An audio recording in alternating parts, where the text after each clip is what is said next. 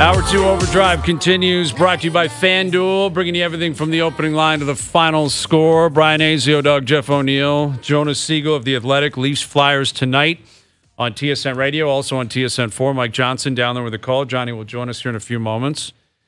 Jays continuing their spring training. Some tough injury news today. Keegan Matheson later in the hour, but Jose Berrios getting the ball opening day.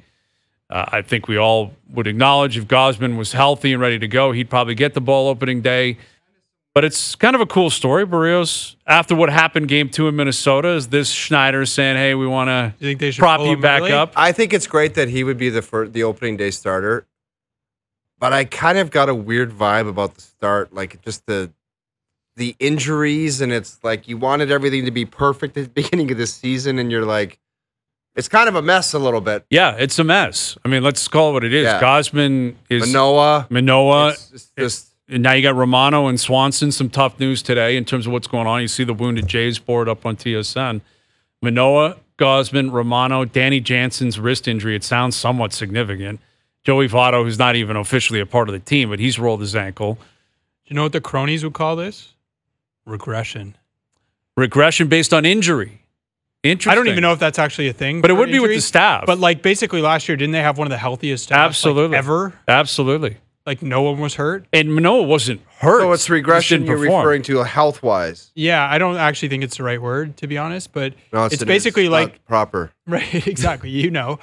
It's basically like they were so healthy and possibly healthy last year that they're just bound to not be healthy. That's what is so concerning. And what's crazy about pro sports and baseball in general, we had Anthopoulos on yesterday, and Alex said, it's so different, this getting through 6 months and then capitalizing, on that in the playoffs.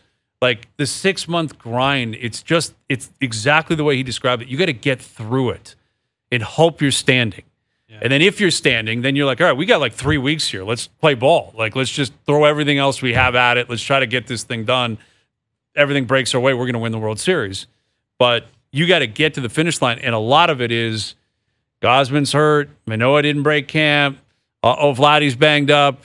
Well, and that's what's why last year with Jansen. Now, what are you going to do with that second catching position? Last year feels like such a waste for them. They had health. Yeah, their staff was immaculate almost. Didn't use their health in the playoffs, especially, right? Right. Yeah, you're right. And even like Bichette was healthy for the most part. Vladdy was healthy for the most part. Springer played. I looked today. Played a lot of games. Played 154 games. Played a lot of games. There's a guy that I would look to scale back and say, we want you to play a lot, and maybe doing it every day is not the best thing for you. 100%. But they kind of need him, right? They need his offense. I get it, but... Especially in the outfield. They just don't have it. Like Varsho, what everyone taught him he hit a bomb today. It seems today. like he gets injured running around and jumping around. I know. But they need him. Like, you need Springer. He's going to lead off for them again this year. Like, you've paid him. You've invested in him. Was it year 4 now, I think, for him? And... He's got to be a catalyst for you. He's got to be, because he was a big part of the problem last year. He did not hit well enough, and he did not move the chains, and then all of a sudden that led into Vladdy and Bo, et cetera, et cetera, et cetera. So Keegan Matheson will join us later in the hour. Leafs Flyers tonight. Interesting story out of Philly. Sean Couturier is a healthy scratch. So we got into this a little bit in the last hour, but for context here, Philly's reeling. Like they are reeling. John Tortorella got suspended for 2 games. You were at the game down in Tampa. The officiating was terrible, but he's yelling and screaming, and then he won't leave the bench. You knew the league was going to react to that, because you can't have a coach say, I'm not leaving. Like, you cannot have that. Players, they'll treat differently. The coaches have to understand, and most of them do. They represent the league more than they represent, like, the Players Association. And as I said, there was no response saying, let's do this for Torts, and then he goes and scratches the captain. Right. Garbage move. And Couturier was announced the captain 34 days ago. Garbage Which move. even the timing of that is kind of strange. Like, why so late into a season that you would make that call? Can I read you guys a stat before we bring Mike on? Yes. These are the seasons since Tortorella won the Cup in 2004.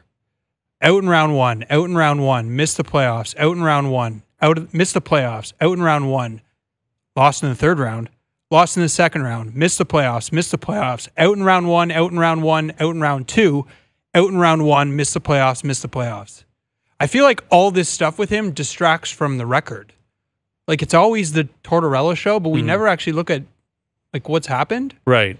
You know like what I mean? since 04, which is 20 years ago. 20 years ago. Has not been a championship coach. And yet, like, it's always noise and always this kind of stuff. Yeah. Like, I don't know. He always says, I don't want to make it about myself. But it's always sometimes he always brings it back to about himself where it's like your words are not matching up with your behavior. Yes, exactly. Man. All right, here's Mike Johnson, our TSN hockey analyst down in Philly. What do you make of that decision by Tortorella tonight, Sean Couturier being a healthy scratch? Yeah, I mean, you guys kind of summed it up. It's a bold move, bold strategy, Cotton. I mean, like, I get it. It's not like Couturier's been playing great. So, like, that is fair. Torts will spin this as it is merit-based and that he's not playing well. But he's also the captain, as you mentioned, just named a month ago, coming off 2 years where he's missed time with his back. Like, it makes sense he's hit a bit of a wall perhaps after 40, 45, 50 games, but you got a lot of work through it. He's the captain, and you think playing against Toronto with all the Toronto media here and all that entails, like, he knows exactly what he's doing. If he does this against Columbus next week, it's not getting the same kind of attention, but he's getting, a lot of play on it, and I guess that's what he's banking on, that there will be, he is trying to have sort of like an unsettled response. Not guys angry, but just sort of everyone being unsettled by the decision that they play faster and harder, and he's going, we're going to scratch Gurianov and Atkinson and Mark Stahl and Sean Couturier, 4 veterans, and just dress 4 younger players, some of whom you never heard of, thinking we may not be as good, we may not be as experienced, but at least we'll be faster, and maybe that will help them. But it's a risky proposition, unless he's had a conversation with Sean prior to saying, hey, listen, if your back flares up, if your body's getting tired, we will do this, we'll manage it this way. But that's not the case, because even as Sean Couturier was interviewed this morning, he was pissed off. Like, the last comment he made was something to the effect that, I'm not real happy with how I've been treated the last few days around here, which doesn't sound like a guy who was on board with this plan or okay with the decision. Sounds like a new captain who's missed at the whole situation. So I don't know, maybe it's desperate times, desperate measures. They're just trying anything, but it does seem peculiar that you do it against at least one of the better offensive teams in the league. Johnny, where are you at with the blown lead? It seems like there's some people in this building, one sitting beside me, that wanted to make it the earth is falling. And no, it's just not what I said. Hazy brought up a good point yesterday. They've had a 13-2-1 stretch, and nothing can go wrong. Hang on a sec, Jonas. We respect each other's speaking around here, and we let each other finish our thoughts. Like, is it the world is ending for you, Johnny, or is it just one of those nights where they pissed away an extra point? No, it's not surprisingly, I'm probably somewhere in between the both of you. I mean, I think it's worth noting that whatever it is, 42% of the games in the NHL have had the team losing at some point win this year. Not in the last 5 minutes, which I think I've read was about that. It's happened 9 times this year for the Leafs that they've given up a tying or go-ahead goal in the last 5 minutes, and it's cost them X number of points. And that is something they have to clean up, and there are reasons behind it. But I think the reality is, if I'm going to take this as sort of down the neutral lane, the fact that they're in the position to win so many games is a good thing. And nobody wants to blow leads. But if you look at their record with the lead after 2, it's still really, whatever it is, 23-2-2 or something. Like, it's not like it happens all the time. Even though every time it happens, it feels like it's more frequent. And the other part about it is, I think that if you're going to have a discussion of, okay, what lessons can be learned, there's 2 things to me. One is they don't have, like, lockdown forwards that they love. And I think that's a conversation, whether it's the penalty kill or 6-on-5. Like, they don't have sort of, I guess David Kampf is the closest thing, but wingers without Yarncroke around, they don't really have, and I guess Marner either, they don't have sort of defensively really reliable wingers. And the other thing is then, what's the situational awareness for the other players you put on the ice? Can they appreciate, okay, late in the game, we're not, maybe you don't try to score that game-winning goal. You got to make sure you don't give that game-winning goal up. Like, I would have that conversation about the Leafs roster right now more so than this is an issue that's going to plague them, a huge problem. But there are some things there that's probably worth investigating. Yeah, that's happened a couple of times, going for the empty net, and it burns them. Like, that was... Well, and I think the other night they didn't actually go for the empty net. Right, against Carolina. But I think the week before, was it Marner that chased it down, and then, before you know it, they're going to overtime. But, yeah, I think... Listen, we're going to have these conversations about the Leafs naturally. I think what we lose sight of is that it's happening everywhere else in the league. Florida has warts. Boston has warts. Philly's in a playoff spot right now, but they're clearly not in the same category as the Leafs, and the Leafs have a different history, and they have different expectations and different style of game and style of players. But I guess what we were asking earlier, Johnny, is it too late in a season to expect anything drastic to change by now anyway? Is their penalty kill just bottom third in the league and that's it? And there are issues with the wingers defensively, that's it? I don't see how Sheldon Keefe and company, what are you going to do between now and a month from now that's going to drastically change anything? I don't think anything. No. I mean, any work that's been done, any new players that are going to arrive, that ship has sailed. Obviously, he's going to try to coach up relatively inexperienced players. I mean, again, I kill penalties in my career, and I watch the penalty kill, and I understand what they're trying to do. It's just not always executed properly. And part of it, I think, is they don't have – it's not instinctive for the players they have. And you try to put McMahon out there or Nylander out there, and, it's just not in their nature to do what you need to do. So you're right. I think this is just sort of their roster. And as you mentioned, everyone has flaws. Leafs for sure have flaws. Doesn't mean that they can't win series. Doesn't mean that they can't go deep. But it does mean that is something that Sheldon Keefe has to be aware of and try to mitigate as best he can.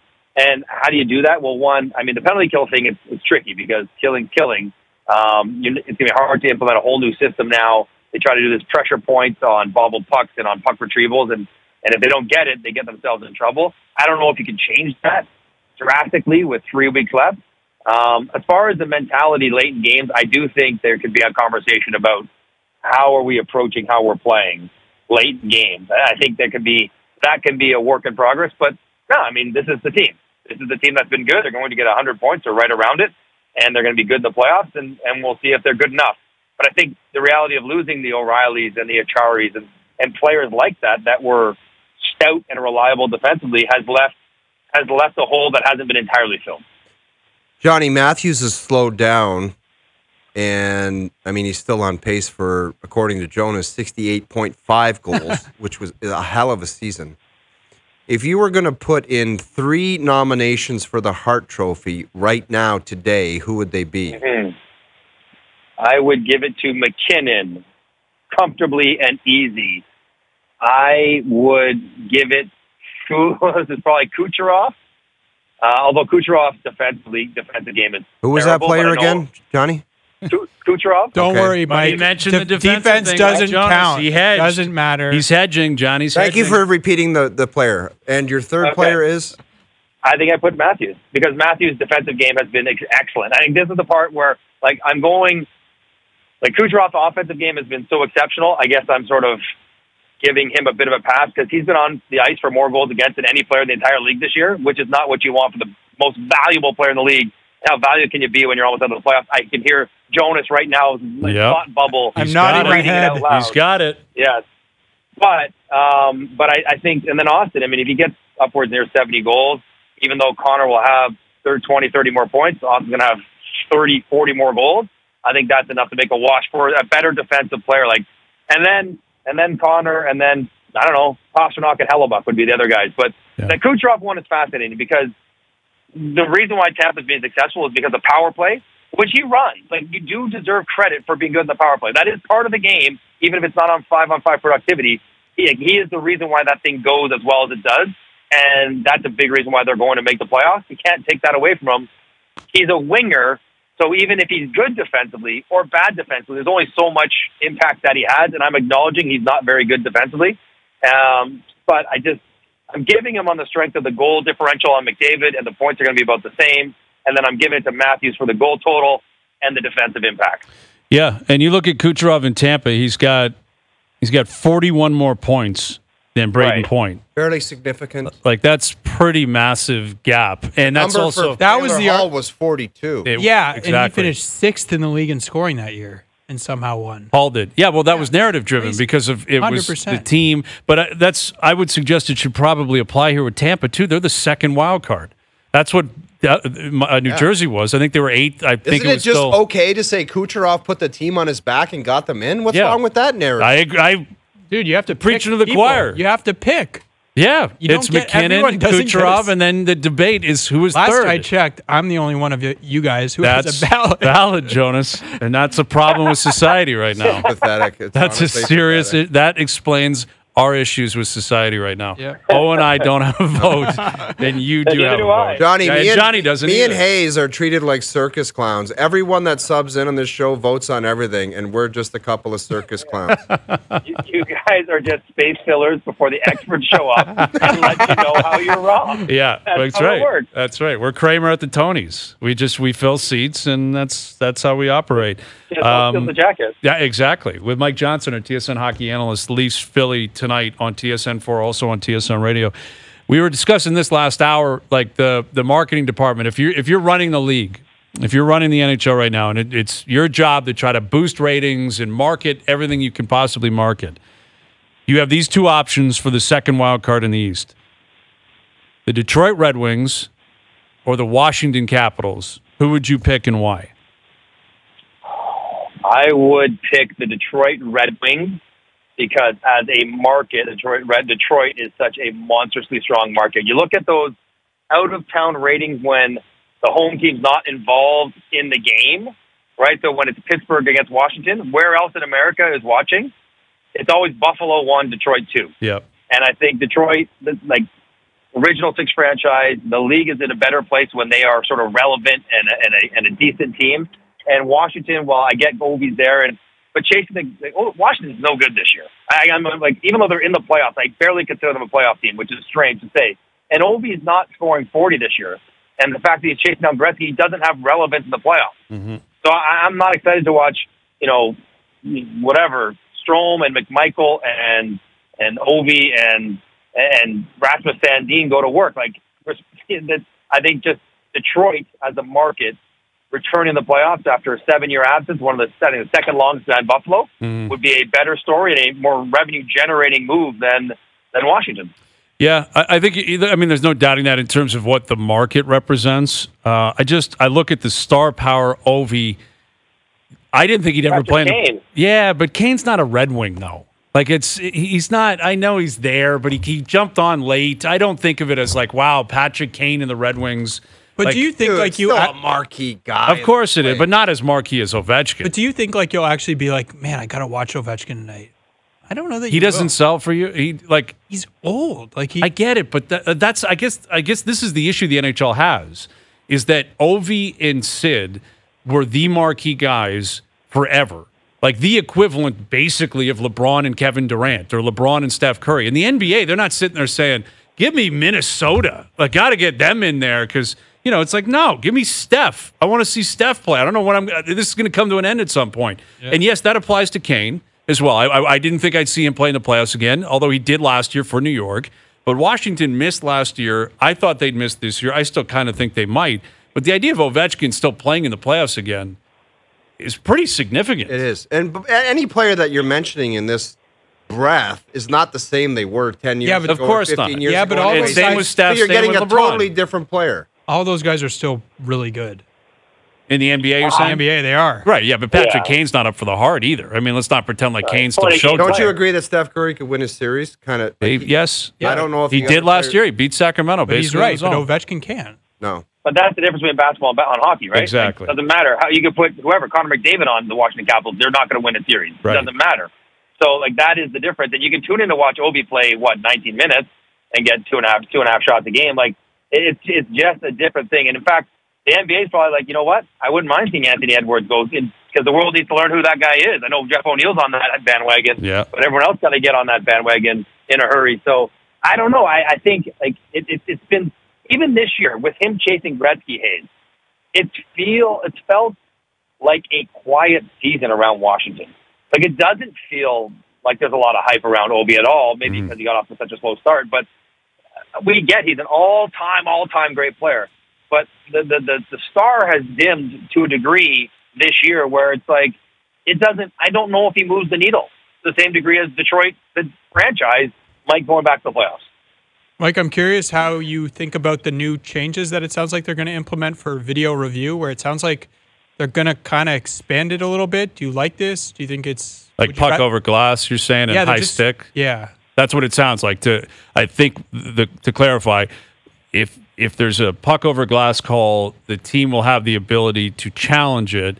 But if they challenge it and they get it wrong, it's a 5-on-3. It's ludicrous. But yeah. What if a team screws up, the refs screw up, and it like hits the mesh, and it's found that they screwed up and it hit the mesh? What's the penalty there? Well, there shouldn't be. Well, I guess my stance would be, you know where I feel about this. Just eliminate it all. Johnny, I'm just jumping on. Make it worse. I would get rid of it all personally because I don't like any of the review process. But the game has stopped already to begin with. The puck's out of the play. Yeah. Why do you need to do the goofy coaching challenge thing? Just have some guy in the booth say, actually, it hit the glass. Don't worry. Like, why do you have to go through the challenge? But if you get it wrong, it's 5-on-3. Like, dude, that's I think the whole iPad things, and I heard Greg Millen talk about it.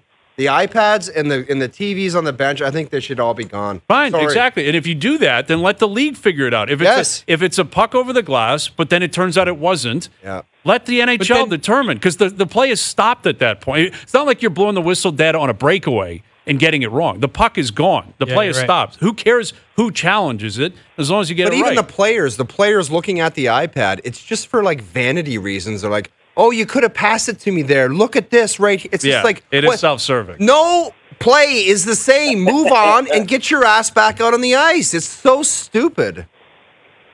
Yeah, it's amazing. Oh, standing there, like some guys grab the iPad every time they come off the ice. I know. Like, literally every time. Because they want to see how cool they look or how somebody didn't get them the puck. It's ridiculous, how close Johnny. The chance was or whatever. I know. Like sometimes they need to sit down and say, I didn't see that. Okay, it may be an actual teaching tool, but that seems like it's 10% of the time. As far as the review thing, it's one or the other, Hayes. Either gas it all, like forget all review and just let the refs on the ice call it. They're right 99% of the time. Or I have zero problem adding a self-inflicted high stick or a puck over the glass to your reviewable things, because I know standing there, I'll go to our Ace truck. I'm like, hey, did that hit a stick on the way over? And in 3 seconds, I have the video that shows, no, it did not hit a stick. It's a penalty. Yes, it hit a stick. It's not a penalty. So if I can have it in 3 seconds, because it's already a stoppage, as you mentioned, it will take no time off the clock. I don't mind ones like this. Or whose stick hit that guy in the face? Was it the teammate? Was it his own? Was it the opposition?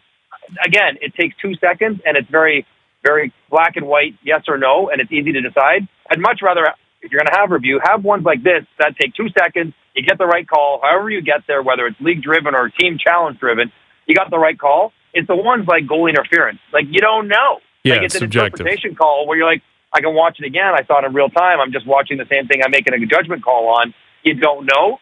But the ones that are not subjective, they're just clearly yes or no. I don't mind because they're so fast. Like, literally, the game should not be delayed any longer than it takes to get a new puck and get down to the face-off circle to drop it to have that kind of challenge. So that's how fast it can be. I agree with you. I guess and I don't love reviews, but if it's going to happen, my point is, why force the coach to make the call and then waste time looking at the process? He's got a different angle than someone's got. I know. Oh, like you're in the penalized NFL, more. Isn't it like the last 2 minutes? The booth takes over. Exactly. For something like that, they can just say, look at the you look at the penalty box. Hey, what is it? Was it good? Okay, it's good. We move on. Why is one penalty worth reviewing and another's not? Well, that's another question. Exactly. That's another good question.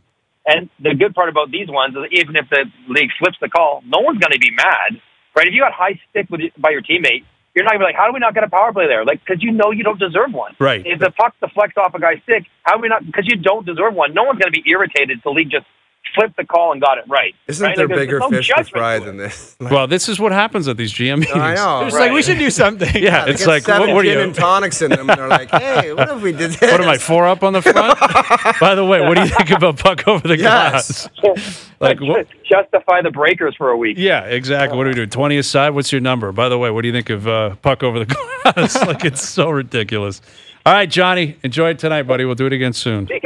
Speaking of 4 up, Hayes, have you turned into the full swing new season on Netflix? I haven't seen it yet. I saw the first season. It was great. Really good. I binged it in like a day and a half. It was really good. I'm all over it, man. I'm all over it. I'll give you the update later in the week.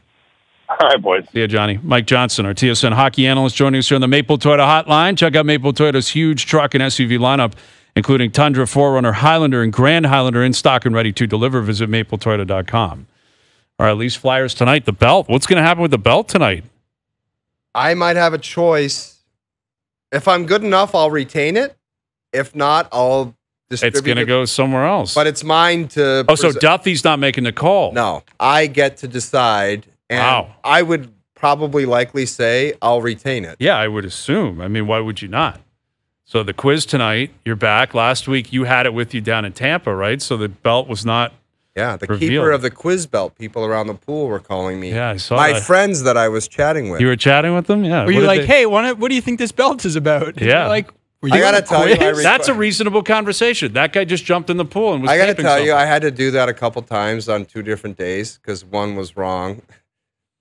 And after the second time, a guy comes up to me with the mustache and goes, I have to ask you something. I said, yes. He goes, what the hell are you doing jumping in that pool with the luggage with your kid? And he goes, I've been watching that from afar, and I need to know what the hell you're up to. And I said, bud, if I told you, I don't even know how to. Exactly. Are you Canadian? All I can tell you is I work in television, and that was a part of my job somehow. Yeah. And that's being sent back to somebody that's doing a television show tonight. That's the only way to explain. I wanted to see him the next day and show them the clip of the quiz to see what it was. So right. Because his mind was not at ease. Yeah, because that would be something that would, if you see someone taping something and jumping into a pool, you're like, what is that guy? I'm intrigued by that. I want to know what's going on. Yeah, why is that guy's not doing that for Instagram? Right. There's something actually happening here. All right, man. Well, good luck tonight. You guys. Oh, we're gonna be great. We got Keegan coming up, right? We're talking Barrios. Hey, I gotta ask you. No, you don't. I gotta tell you. Ask me nothing, man. Ask him one more acting thing. in that was pretty good. Pretty I good. think you deserve an award nomination. Did your kids ever ask you to do one without the shirt on? Did they ask you to go shirt off and jump in? I think if I didn't have my shirt on, I mean, I thought it looked great. In September, if there was no shirt on, that would have been outrageous. Like, that would have been Andre the Giant. So you look great. And the white shirt looks great. Yeah. That's a good look. Okay, get that off. I'm talking about all the way to the top, yeah. Unjustifiably in a position that I'd rather not be in, but the cream will rise to the top, oh yeah. There it is, man. JP, he went to it. I didn't call for this. JP's saying you look good.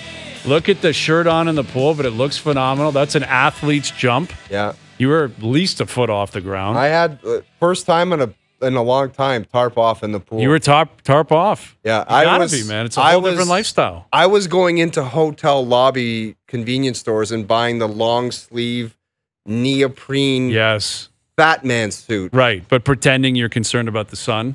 Exactly. That's what it always is. And you cake a bunch on your face.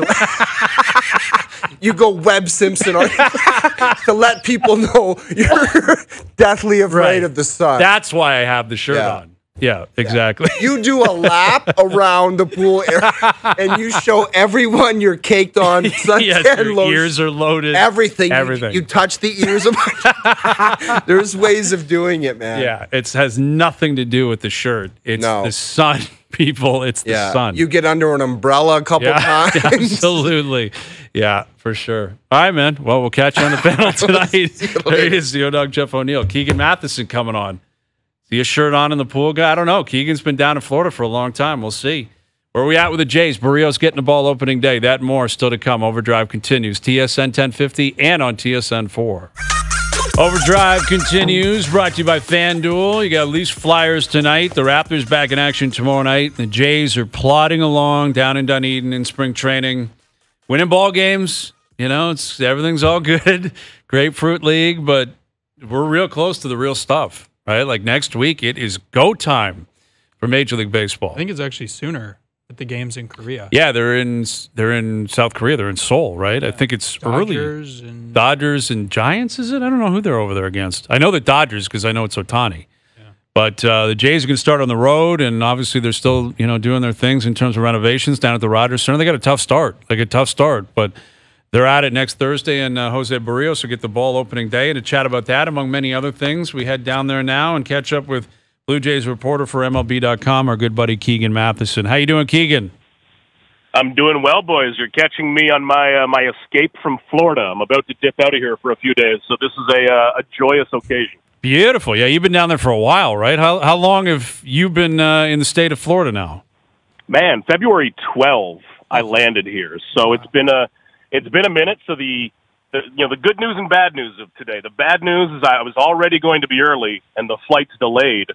But maybe the good news out of that is that I'm going to put in some serious work at a hotel bar here. I'm going to get very familiar. Really end with a bang. Attaboy. Good man. Well, we won't waste too much of your time then. Let's get to it before you get at it. The Berrios announcement today, he gets the ball opening day. How much of this is the status of Gausman? How much of it is what Schneider said about what Berrios represents?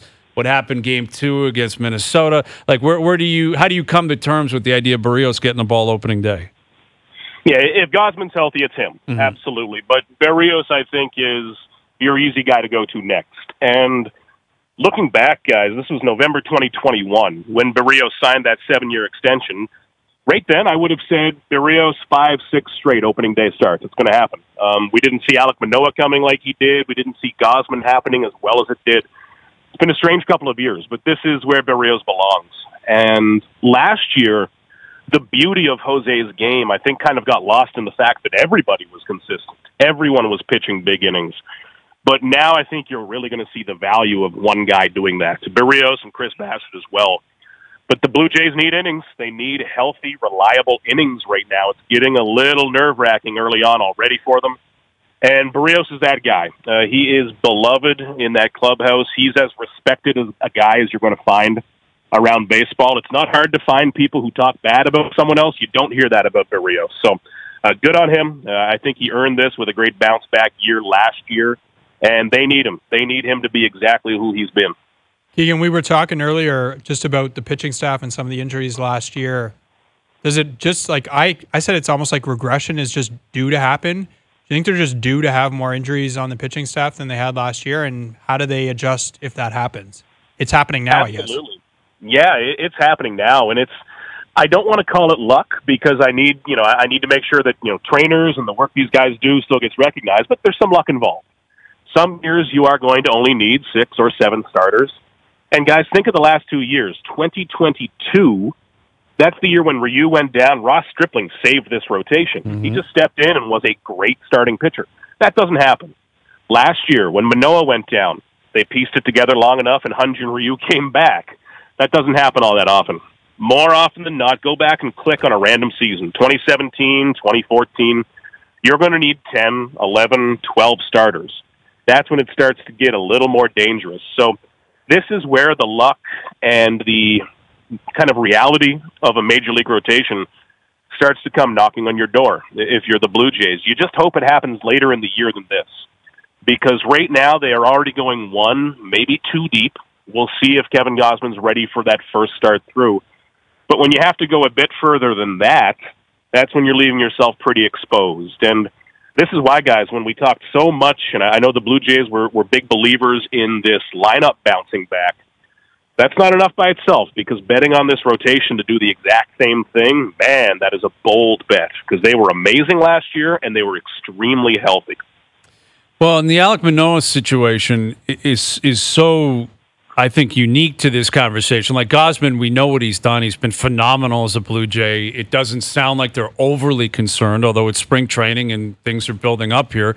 We'll see. But let's say he misses a start or two, but he can still find a way to get 28, 30 starts on the season. You're probably going to be happy with what Gausman's going to bring in that situation. Manoah showed up and had to prove he was worthy of breaking camp as a member of this rotation. He started 1 live game. It was an absolute disaster, and we have not seen him since. So there's clearly no chance he's going to make the team. Like, there's no chance he's starting the year in the rotation. But how far away are we now, Keegan, because it's been such a disastrous spring training, regardless of how we got here, how far away are we from just having the discussion that this guy just may not be a part of the plans, period? Like, he may not be able to find it again. He's going to have to win a spot. This is not just about a guy coming back from injury and walking back into a rotation spot. He's going to have to get healthy, number one, which we'll see how that goes. He's going to throw a bullpen and then maybe face hitters later this week. But can he ramp up consistently? And shoulder injuries, shoulder issues are really tricky. I know we focus a lot on the elbow, but the shoulder, man, is a puzzle when it comes to a pitcher, and that gets worrying. So even if he can ramp up and kind of repeat spring training, we're talking about a month, 5 weeks. These things take some time to build up. But when he gets back, he needs to actually win that job back. because he put himself in a decent position to start this spring. But like you said, he went out and hit 3 guys. He threw a slider off a helmet. He's going to need to come back and win that job. And that job right now is Bowden Francis's. I really like Bowden Francis. A lot of the Blue Jays coaches and even some of the other pitchers really like Bowden Francis. So this is going to be a situation where Manoah has to do a couple of things, not just get healthy, but he's got to come back and prove that this is his job. There's a lot going on there, and it's not as simple as I thought it would be a few weeks ago. No, that's for sure. And that's it. Like, I think to prove it, if it's not at the major league levels, we're talking about going back to the minor leagues, which is something he clearly wasn't comfortable doing last year. And if he goes there and it's a mess, I don't see how it's going to be rectified. I mean, I'd like to see this story. I'd love the idea of a redemption story. It just feels so far-fetched at this point when it comes to Manoah. But, you know, we've discussed Gausman, obviously Danny Jansen with the wrist injury. That's concerning. But news today, Swanson and Romano also banged up. Like, what is the level of concern on their status as we get closer to opening day? Yeah, you're talking about Romano with elbow and Swanson with some tightness in the forearm. Those are your 2 most important relievers, and elbow and forearm are the last words that they want me to be saying right now. You know, those are scary things. Now, the good news is that MRIs didn't show anything structural. There's nothing glaring red sirens with this just yet, but you always need to be careful. Romano's going to get an anti-inflammatory injection in that, either today or tomorrow, sometime soon. It'll be a few days away from throwing. We'll see how that goes then, but even if this is a best-case scenario, guys, you're looking at maybe this stretching a little bit into the season. We're getting so close to opening day that would disrupt routines a bit. So I think we'll know a lot more the next couple of days, but those are big names that you don't want to be down right now. And this kind of overlaps with the rotation, guys. If Romano and Swanson had gone down with a healthy rotation, I'm saying Bowden Francis, Mitch White in the bullpen, easy. Well, they probably have to start games now. So you're looking at Nate Pearson, you're looking at Zach Pop. This stuff starts to snowball, and it gets really difficult on the back end of the roster. That bullpen, just like the rotation, was real healthy and real good last year. But you're seeing that when you do that over and over, these workloads add up. And again, elbow and forearm, not the things you want to be talking about anytime, but especially right now. Well, Keegan, as far as the lineup is concerned, what would be your level of confidence that George Springer can, A, stay healthy again, and B, bounce back offensively? He's 34 now. Like, how confident are you in that happening? Yeah, I wonder if you even put together the same stat line as last year over that many games. Are the Blue Jays happy? Do you need a bit more? At this point in Springer's contract, there's still a few years left. And yes, a lot of it last year was real bad luck. I was there to see him hit 100 line drives right at guys. That's some of it. But you also need to see that bat speed be there. You need to see the power, I think. And if there's one thing that encouraged me this spring, it was when John Schneider said that Springer was focusing a bit more on pulling the ball for some power.